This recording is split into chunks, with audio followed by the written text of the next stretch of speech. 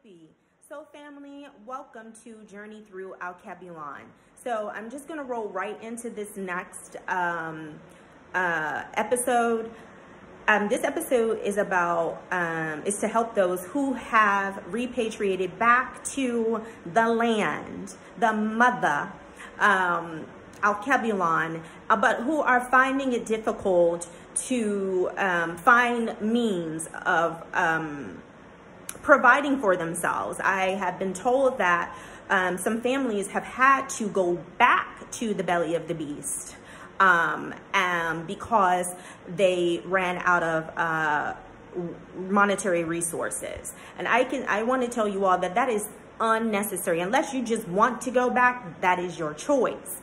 But if you went back because of that reason alone, based off of your monetary funds running low, you don't have to do that. There are a lot of things that you can do.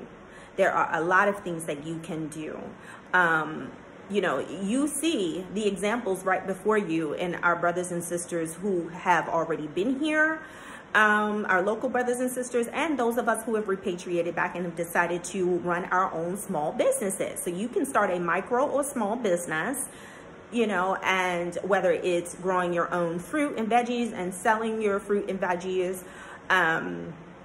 making products from your fruit, your fruits and veggies, and then you know, selling that.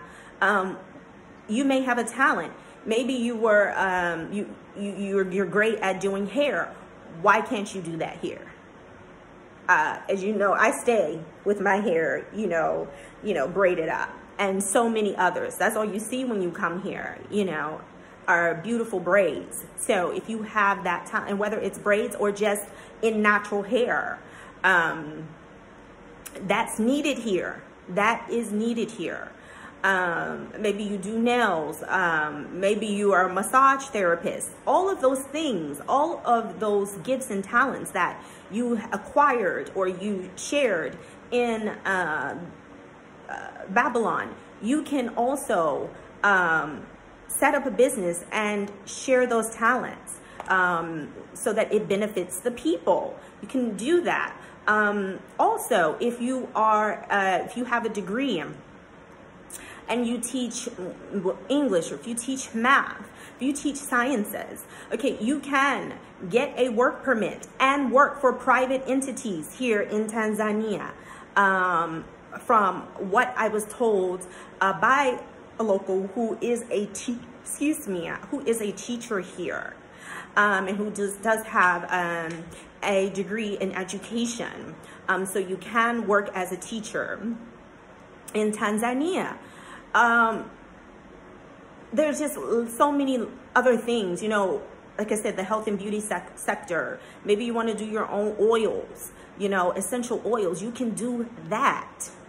That's also needed. We're all returning back to our natural selves and nature. We're learning to heal ourselves and be our own doctors, because that is the that is the knowledge that was given unto us by the Creator. We were always able to heal ourselves. Back in the ancient times, it was passed on from our ancestors to generations to come, and we have gotten away from that, and now we are coming back to that. So that's also needed. If you are an herbalist and you have already been trained in herbalism, you're needed. If you are a builder and you know how to build things, or you're a handyman, you're needed. If you are a carpenter, you're needed. Whether formally trained or just self-taught, you're needed. We need you. You know, plumber, whatever type of talent, you know, that you have, you know, it's needed. You know, if you are an artist and, you know, you're needed, maybe to illustrate books, or maybe, you know, to do some other works of art to be on display, you know, just for, you know, public enjoyment. You're needed and appreciated. I want us to really start to broaden our horizons and open our minds to the endless possibilities that we have to make sure that we can properly sustain ourselves while also sharing our talents and our gifts. Your gift shall make room for you. Your gift shall make room for you. Even, you know, me, I have some other business ventures. I come from so many various sectors because I did mostly contract. And so I was in the private sector. I worked for the government, both local. I worked for the Fed, you know, in human resource and helping the public find gainful employment. So whether it's analyzing resumes and helping the job seekers format their resume or write their resume in a way that allows their resume to stand out against other resumes. Just putting in some keywords, making sure that, you know, it aligns with the JD or the job description. And so I did that for quite some time. I've worked in many sectors, both in management and under. So we have all of these gifts and this knowledge that we have acquired. We have innate intellectual property as creators.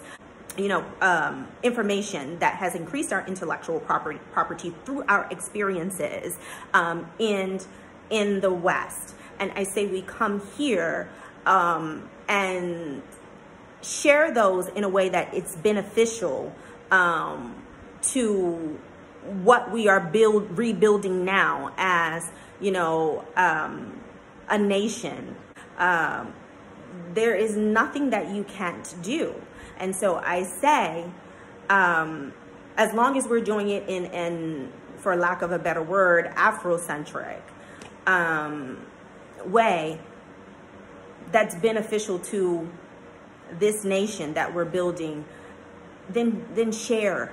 You know, don't feel like you don't have a way to stay here and sustain yourself and support yourself, because you can. Because you can. And there are many other business ventures, many other business ventures that you can do that I have not mentioned. But the answers will come if you just, again, take some time to go inside of yourself. The answers will come. Yeah, so that's, you know, that's what I have to say.